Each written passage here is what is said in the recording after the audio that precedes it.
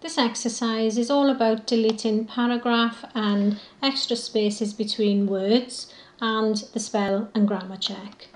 So the first thing we're going to do is we're going to put the show and hide on. So make sure that your home tab is selected, and from the paragraph group click on show and hide.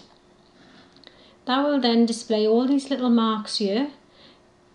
These represent every time the enter key is pressed on the keyboard, and then the spaces here between the text shows every time the spacebar has been pressed on the keyboard as well.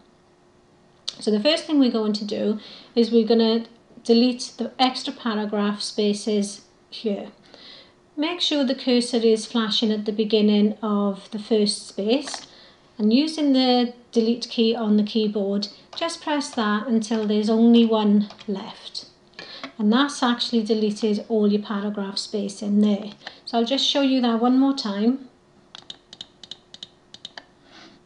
Place the cursor at the beginning of the space, and then using the delete key, press it until only one space remains. So now we're going to move on to deleting spaces in between text. So I'm going to place the cursor at the end of mountains. Make sure the cursor is flashing at the end, and then using the delete key, keep on pressing that until only one space remains. Just show you that again. Make sure the cursor is flashing at the end of the word, and then using the delete key on the keyboard until only one space remains. So we're moving on to the second line here now.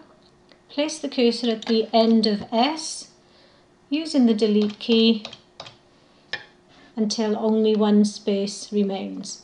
So that's tidying up your extra spaces that's been created throughout the document. The next thing we're going to go on to is spelling and grammar. Click on the Review tab, and from the Spelling and Grammar option,